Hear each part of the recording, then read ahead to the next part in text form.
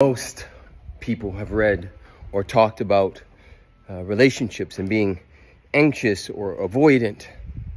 And the goal is to be securely attached. And my truth is that many people are securely attached to some bullshit.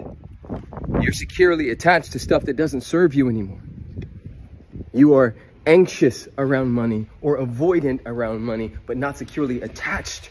Now the opening is to get that money is neutral. Money is neutral. It doesn't care.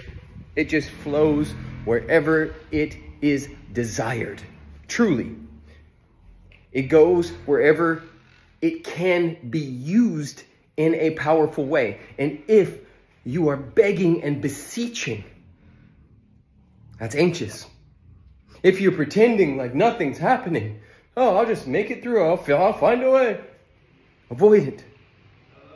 To be securely attached to your money is to have a plan for it. Plan for your success. And you will start to see things line up in ways you didn't know were possible.